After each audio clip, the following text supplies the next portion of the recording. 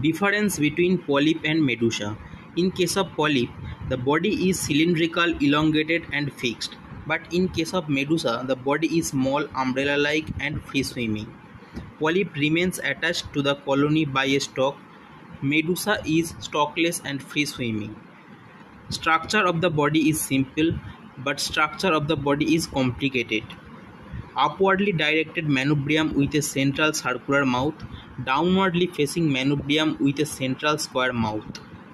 Tentacles are 24, 16 tentacles in young medusa but numerous in adult.